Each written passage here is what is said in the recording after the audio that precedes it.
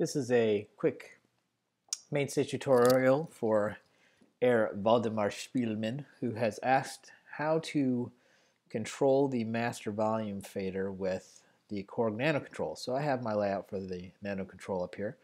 The most important first thing is to make sure you have a fader for the Nano Control up. And then the second most important thing is to make sure you are at the concert level. So we can't be at a patch level, we need to be at the concert level. Then we just need to select the fader we want to have control the volume, hit map parameter, and just click on the fader. And then we'll be good to go. So we have it controlled. Now, if we were at the patch level when we attempted this, click that fader, we'd hit map parameter, and it would look good, but nothing happens. We can't do it. We can't even control the output fader. So those things have to happen at the highest level for which those are defined, and the master fader is defined at the concert levels. So map parameter, master fader, and we're good to go. Thank you very much. It's Casey Glass.